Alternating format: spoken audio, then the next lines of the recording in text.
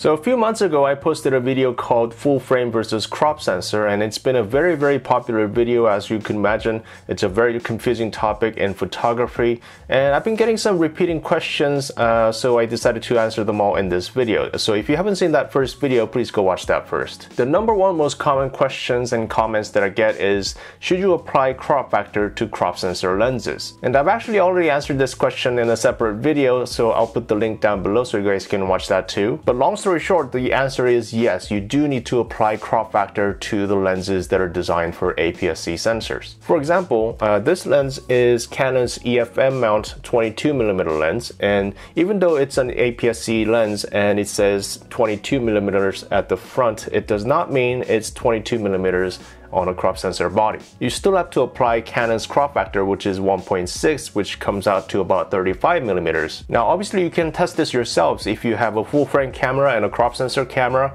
and some lenses that are roughly the same focal length, you'll be able to see the framing will be very different. Now here's where you got to be careful.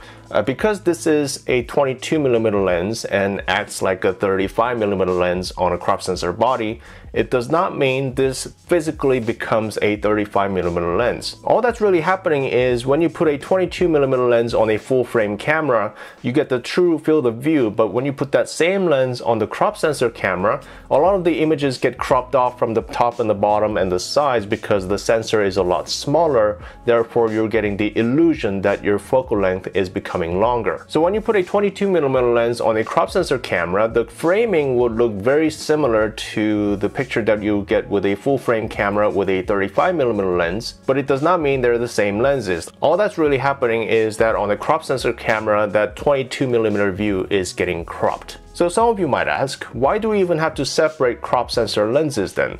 So that's pretty simple actually, because with a crop sensor camera, with a crop sensor lens, the area that you have to cover is a lot smaller than on a full frame camera because the sensor is a lot smaller. So therefore the lens can be a lot smaller too. So if you bought a crop sensor camera because it's a lot smaller and lighter than a full frame camera, then there's no point putting on those much bigger and heavier full frame lenses on it. So if you have a Sony full frame camera, you can actually test this yourself. On a Sony full frame mirrorless camera, you can attach the aps-c Sony E-mount lenses on it, and what happens is you can see a heavy vignetting on the edges because those lenses are meant to cover a much smaller sensor. So again, if you have a crop sensor camera, it doesn't matter what kind of lens you use, you always have to apply the crop factor. And the second question we're going to talk about is, should you apply crop factor to the aperture? So what about the aperture? How is the aperture affected when you move from full frame to crop sensor and vice versa? I told you that this 22mm lens, whether designed for full frame or crop sensor, it's still physically a 22mm lens.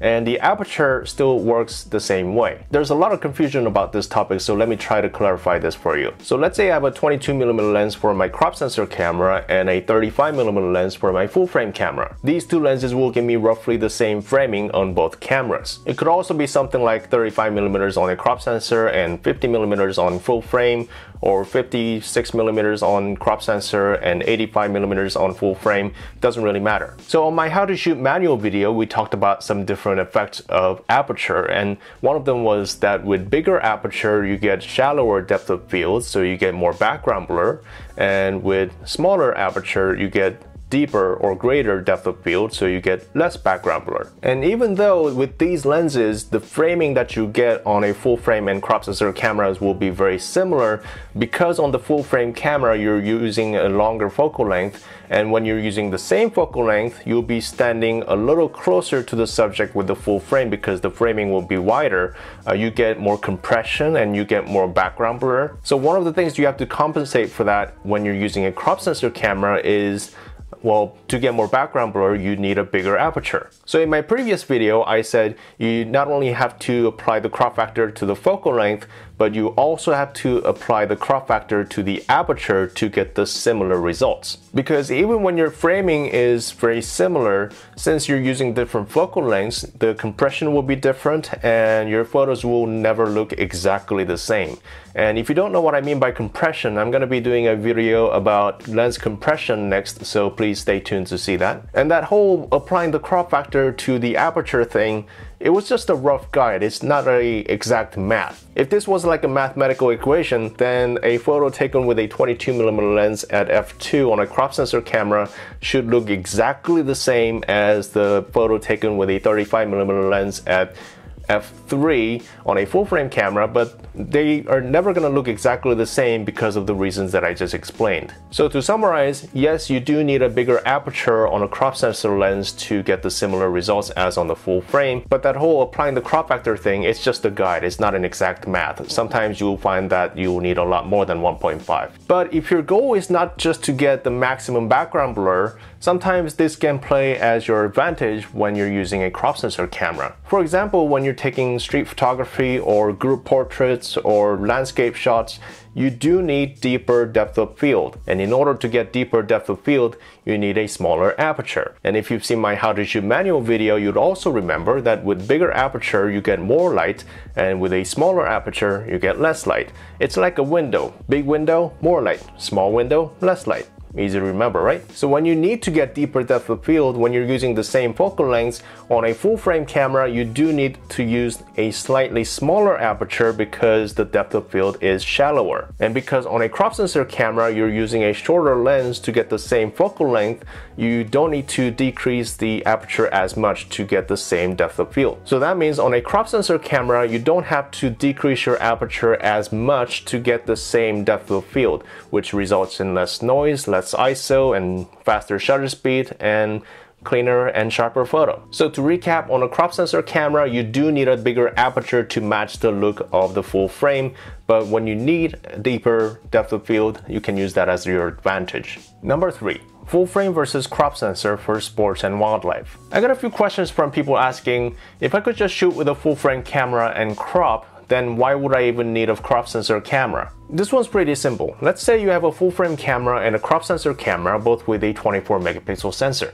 And if you take a photo from the same spot using the same lens, and let's say you weren't close enough, so you have to crop in on the picture from the full frame camera. And because both cameras have 24 megapixel sensors, if you crop in, you're going to be losing a lot of resolution. If you have a high resolution full frame camera like the Canon 5DSR or the Nikon D850, or the Sony a7R IV, then you might be able to get away with it, but not everyone has them, and I'm talking more about a one-to-one comparison here. So I guess the important takeaway here is that to use the correct lens for whatever you're trying to do, rather than just shooting everything and cropping in just because you have enough resolution. And also on the opposite end, when you're doing macro photography, using a crop sensor camera can also be beneficial, because when you're doing macro photography, the depth of field is so shallow, you often have to shoot at like f16 or f22 to get everything in focus.